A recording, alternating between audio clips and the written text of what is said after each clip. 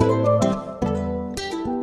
right, today we're going to be talking about tables and Google Slides. We are going to create, design, show you a couple of things you can do with tables. So today, to start off, we're going to show you how to insert a table. So you're going to go to Insert and scroll down to the word Table.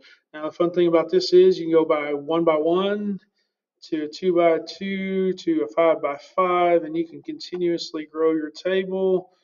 Looks like you're maxing out at a 20 by 20. So you can do a 20 by 20 table. We'll start off a little bit smaller today. Looking at, let's go by a 3 by 3 just to do it there. All right, so it'll be a 3 by 3 table. Now the biggest thing is your generic table setup. To use the settings on this table, notice on your tools tab there, it transitions to a different setup. Okay, so biggest thing is that people use, we got the shading of the outline.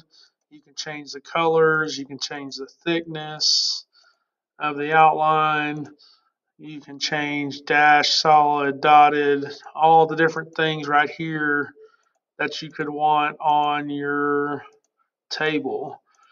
You can also choose specific boxes or the whole table, and you can do shading in the background if you'd like that also.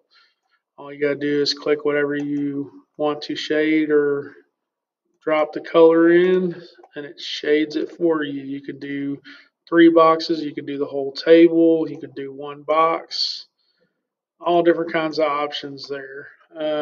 Also, too, if you're messing around, you can edit each box to be a specific font.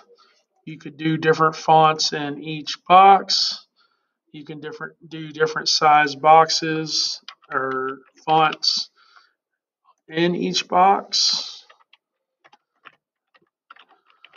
There's a bunch of different things you can do to edit the box itself. Text colors, the fonts. You can even edit where the location is. You can do middle, left, right. You can just in the middle of the box. You can also go through the Format Options tab, and this gives you a bunch of different options for your table. You can select the size of the table.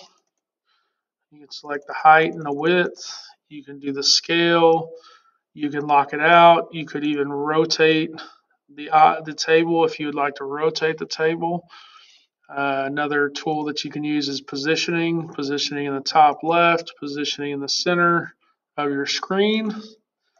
You can also do your text fitting, however, all the different things that you want to do. If you want to move your text right or left, do special settings.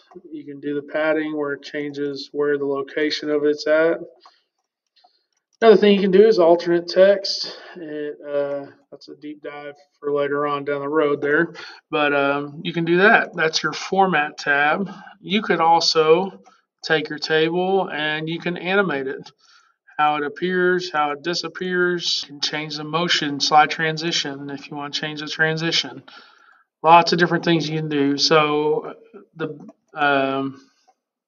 also, if you click on a table down here, you can do specific borders, outlines, whatever you're doing. You can select a certain one and you could actually change individual line colors, change individual things. The biggest thing I do use this for is to organize some stuff, to organize information, whether it's a spreadsheet, it's a different way to do a spreadsheet, or different games you can create in here. But organize information is a great tool for this. And that's all I got for you today. Hopefully that helps out on creating your tables. And I hope you have a great rest of the day.